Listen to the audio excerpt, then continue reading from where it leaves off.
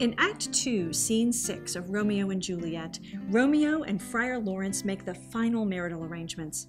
Romeo comments that no matter what happens next, his present joy can't be outdone by any misfortune. Even if death devours their love, the relationship will have been worth it. Friar Lawrence warns him to be less intense and to love moderately.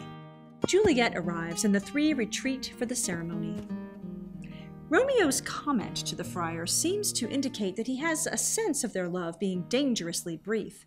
Yet he doesn't care, as he is so intensely happy that he can call Juliet his. Despite Friar Lawrence's insistence on moderation in love, he prepares to marry the two.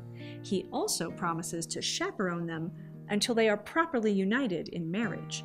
This also raises the question, perhaps, of what happens to the individual in such a formula. Does a loss of self accompany the union with another? As the rest of the play will show, their identities grow so merged that neither can envision life without the other.